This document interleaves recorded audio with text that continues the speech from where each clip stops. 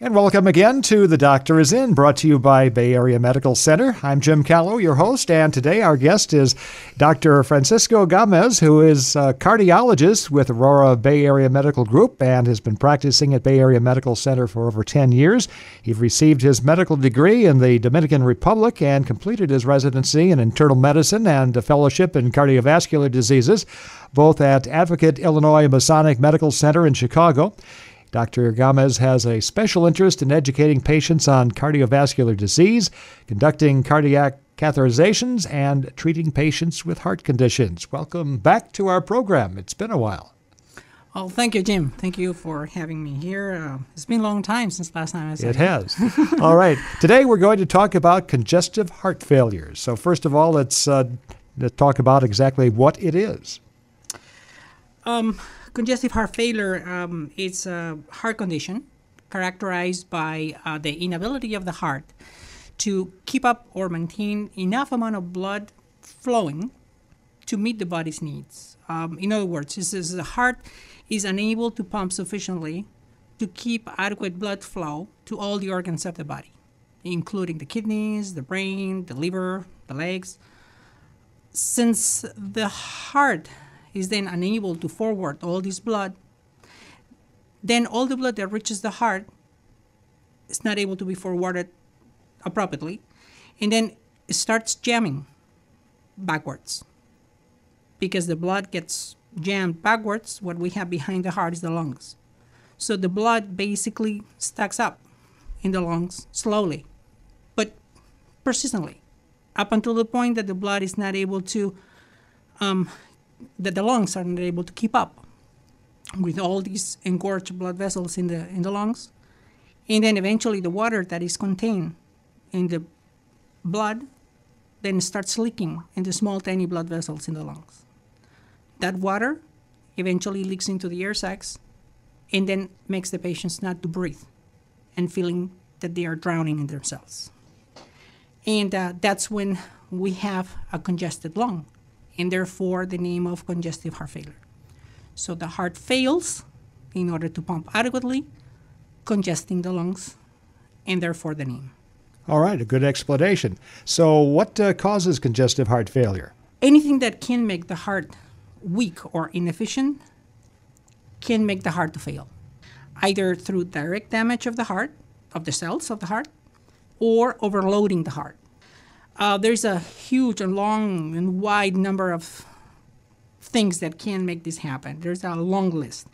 The most common of these causes basically is heart attacks. Not all the heart attacks are equal. So therefore, for those patients who are survivors of heart attacks, part of the heart will get damaged. So therefore, it will not pump in some areas of the heart as good as the others. And then therefore the heart will be weak. So that is one of the most common causes of heart failure. Malfunction of the heart valves, that's another cause.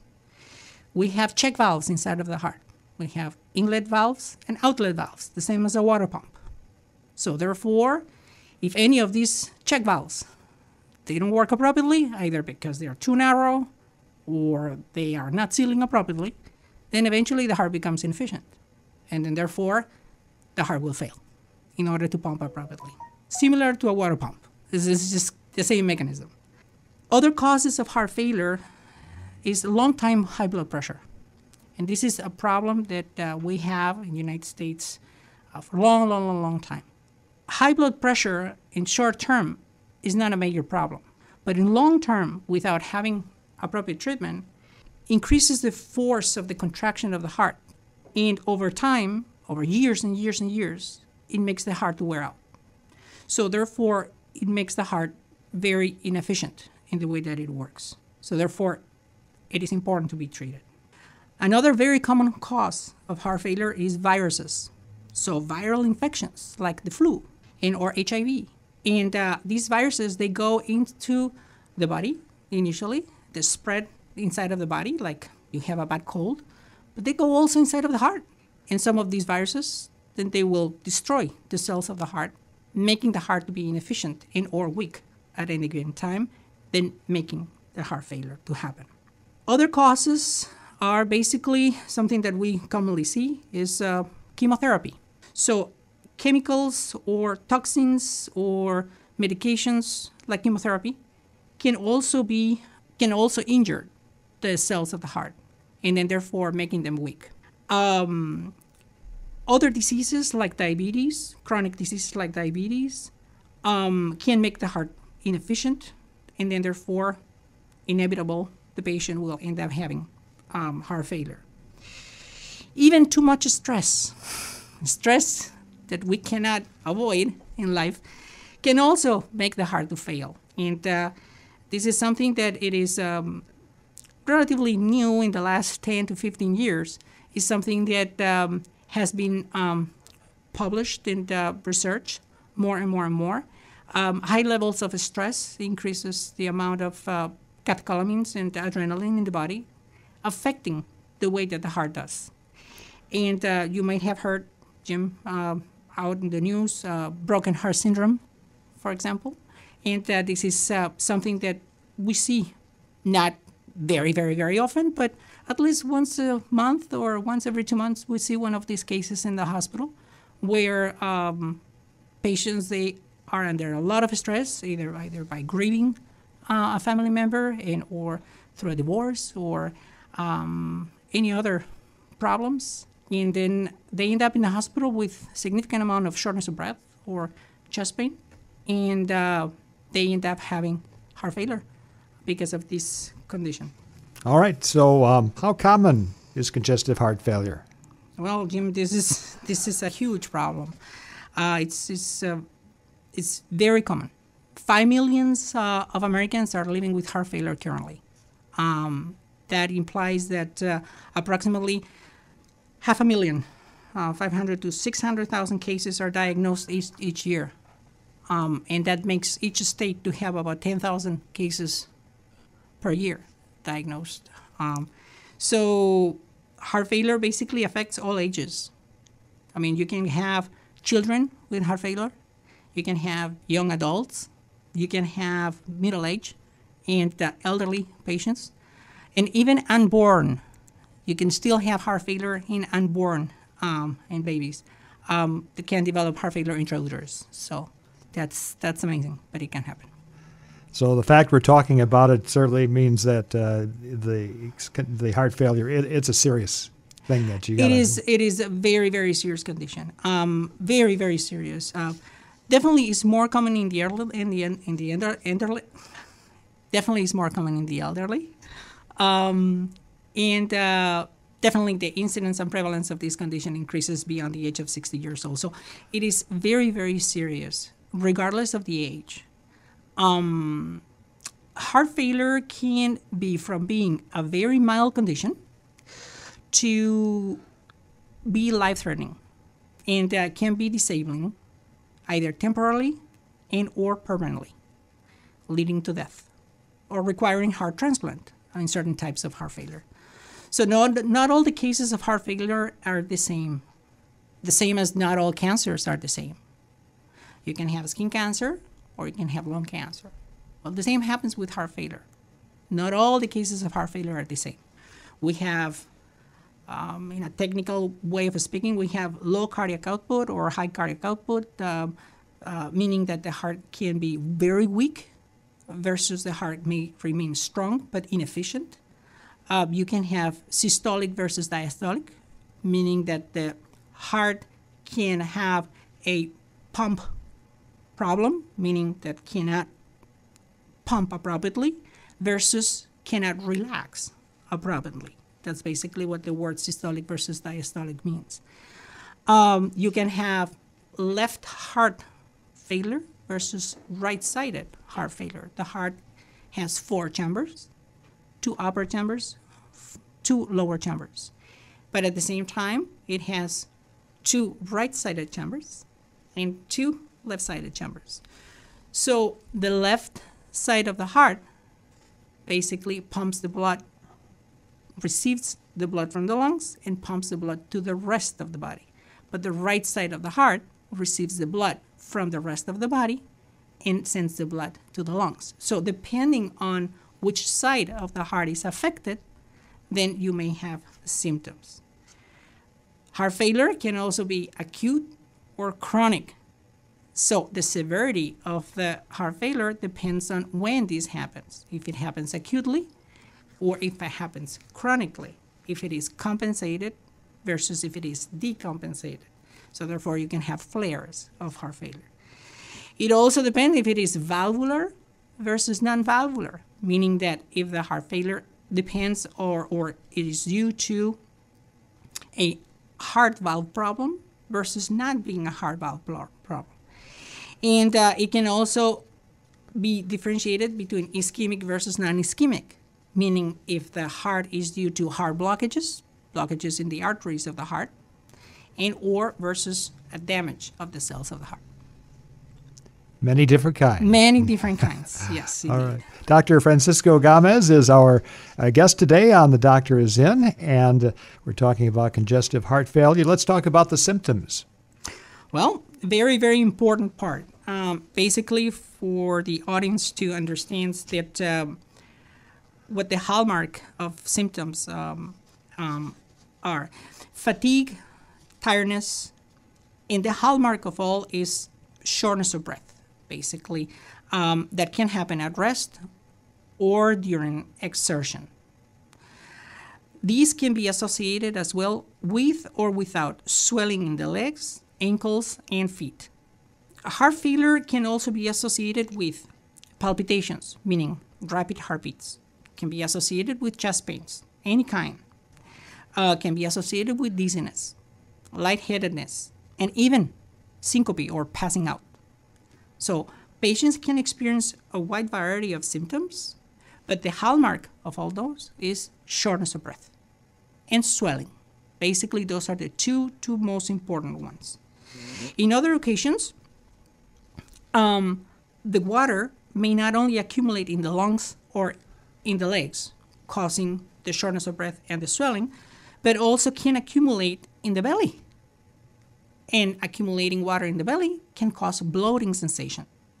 So some patients, they don't develop swelling in the legs or may not even develop shortness of breath, but they will develop bloating sensation, and then the belly will start increasing the girth. And they say, oh, I'm getting fatter. No, it's just basically that you're accumulating more water in your belly due to inefficiencies of the heart.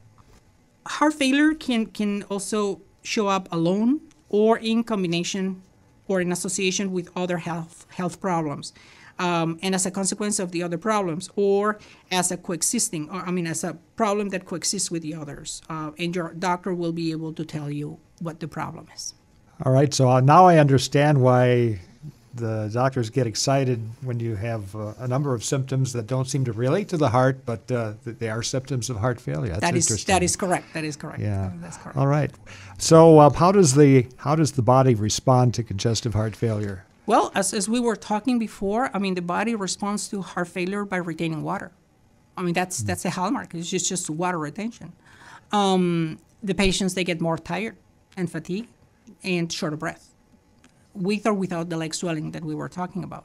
The bloating sensation in the belly, shortness of breath that may happen at night sometimes, and this shortness of breath can wake up the patients at night, just waking up in the middle of the night, all of a sudden, with shortness of breath, with cough or without cough, requiring to sleep with 2 or 3 pillows in order, not because it's more comfortable, just because they cannot breathe. So therefore, they cannot breathe flat. So therefore, they require 2 or 3 pillows in order to maintain the head of the bed up so they can breathe. If you look at just simple logic, if you are accumulating water in your lungs because the inability of the heart to pump, then eventually the water will start building up from low up, from the bottom up of your lungs. So if you lay down, all that water that is going to flood the air sacs, it will flood all the air sacs in your lungs when you lay flat. But if you sit up, then eventually that water will go to the bottom of the lungs, and then you will be able to breathe with half up of the lungs.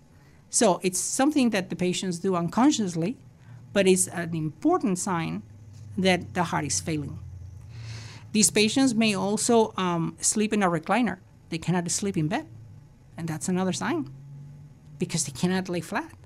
And then they don't go to the doctor just because they are sleeping in a recliner. They sleep in a recliner because of a reason. So therefore, it's important to keep that in mind. And or sitting at the edge of the bed in the middle of the night, just to catch their breath. When the heart gets very, very weak, or the heart becomes very, very inefficient, the blood flow is decreased. And it's decreased to the rest of the organs. So the organs like the kidneys, they start failing. So another sign of heart failure will be problems with the kidneys. The bowels, they get bloated, as I mentioned before, with water. And then the patients, they decrease their appetite. So that's another sign of heart failure. The patients, they become weaker, tired, fatigue, as I mentioned. And as a result of all these, the heart can get enlarged. So another response to the body or to the organs to heart failure is enlarged heart. Since the heart is weak, then all the blood that goes in, all the pressure, makes the heart to balloon. And then the heart will show in x-rays or in other tests like an enlarged heart. And that's basically what we see. Okay, those are all the symptoms. Now, how do you diagnose that it is heart failure? Well, one of the most important things that we have in order to diagnose the heart failure is the physical exam. Is whenever you go to your doctor and then you just tell the symptoms, and then the doctor is going to put a stethoscope on you, right? And it's going to auscultate you. But at the same time, it's going to be looking at all your body. So it's going to be looking at your neck, it's going to be auscultating, and it's going to be looking at your legs. So the auscultation of the lungs with the stethoscope will let us know how the sounds are in the lungs. If the sounds are normal, it's perfectly fine. But if we hear some crackling sounds, that means that water may be going into the air sacs. And every time that we breathe, then eventually the water will end up creating a crackling sound. So crackles or rattles will be heard in these kind of cases. Listening to the heart. If the heart fails, then the heart can go fast, or the heart can go out of rhythm. So by auscultating the heart, we'll be able to distinguish this from the normal sounds of the heart. The heart can also give us another clue, extra sounds or murmurs, if the check valves of the heart, the valves of the heart are not working appropriately. So we will be able to see abnormal sounds that they come from abnormal flow in the valves, either by being too narrow, and then therefore it will give you a sound like having the tip of your finger on the tip of the hose. Okay, will just create a sound like that, or if the valve is not sealing appropriately, then you will end up having leaking valves that will create some sounds that will give us information. Besides this, we also check the veins of the neck. You might have seen some people walking out there that they have engorged veins in the neck. That's an abnormal sign. So therefore, these patients, since the heart is unable to pump all the blood that reaches the heart, then the blood gets jammed, but not only in the lungs, but it also gets jammed in the veins of the neck or in the vessels that they come from the abdomen into the thorax. So therefore, you can perfectly see that. That gives us another clue. And we also check the abdomen. So patients with right-sided heart failure, they may develop water and retain water in the belly. So therefore, we see for water in the belly. We call it ascites. And we also see the response of the liver to this. So there are certain techniques that we can use. And the last one is to check, obviously, the legs and the ankles, okay? So how many people, they don't have swollen ankles, right? And swollen legs. So we check for that as well. Once we have the physical exam, we also check for x-rays because it's so important in order to see how much of the water is contained in the lungs and then how the x-rays can show us that. There are blood tests that we can do in order to check how much the heart is overwhelmed. So when the heart gets overwhelmed with all this water and overload and is inefficient, then it starts releasing some proteins that we can check in the bloodstream. The last one is an echocardiogram, which is the most important of all the tests in order to confirm what type of heart failure the patient has and if the heart is weak or not. It gives us so much information, including all the valves and how the valves are working. All right. Dr. Francisco Gamez is our guest today on The Doctor Is In. And let's talk about the treatment of congestive heart failure. Since congestive heart failure means that the heart fails, either temporarily or permanently, to maintain good flow of the blood to the rest of the body, congesting the lungs, and resulting in water retention, the patients basically get intoxicated with water. As simple as that. So it's a water problem. We all think that water is good, but patients who have failing hearts or failing kidneys, they cannot regulate the amount of water that goes into the body. And that is a fact. So therefore, in these situations, water is the enemy, basically. Everything in life is in moderation, not too much, not too few. So therefore, this applies here. So water is key in order to maintain life, but too much water then will make patients sick.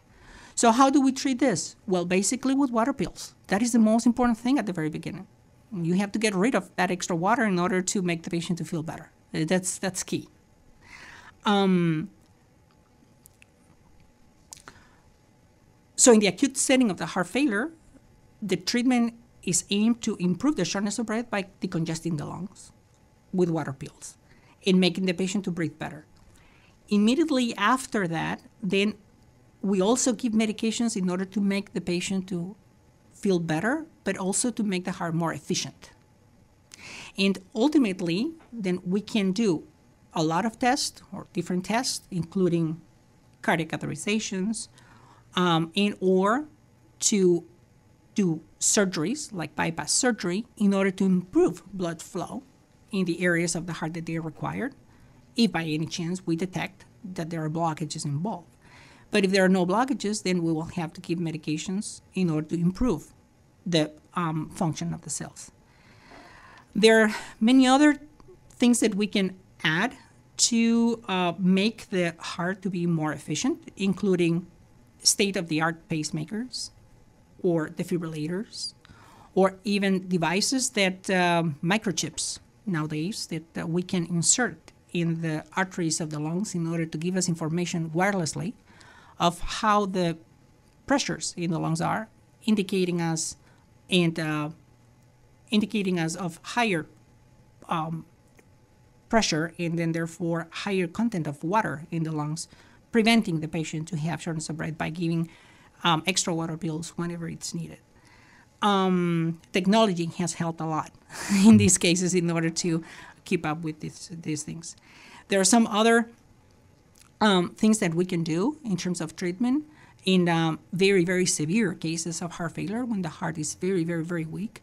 Then we can implant, by surgeons obviously, what we call left ventricular assist devices, which is basically like little mechanical heart pumps that helps or assist the heart in order to keep pumping blood to the rest of the body as a definitive therapy and or as a bridge to heart transplant, which ultimately is the ultimate treatment for heart failure. Heart failure basically is a condition or a disease that can be managed, cannot be cured completely, but can be managed.